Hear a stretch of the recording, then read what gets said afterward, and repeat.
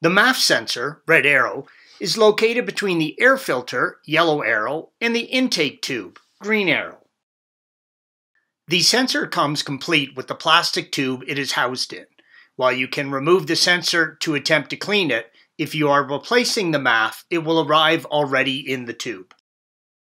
The MAF is held in place by two clips to the air filter box, red arrow, one shown and one below, a single clamp to the intake tube, yellow arrow, and the wiring harness, green arrow. Turn the locking ring on the harness, red arrow, counterclockwise. This will separate it from the connection on the MAF, yellow arrow. Separate it from the air filter lid by pulling back on the two clips as indicated by the red arrows. Use a flathead screwdriver and unscrew the clamp to the intake tube, red arrow. Push the MAF back on the plastic bellows connecting it to the intake tube, red arrow. This will allow you to remove it from the air filter lid.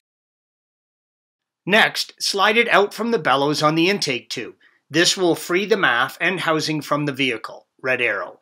When you order a new MAF, this piece is what you will receive. You can attempt to clean the MAF with MAF cleaner. Most people have received only moderate success with cleaning the MAF, but it is an expensive part, so you may want to try that first.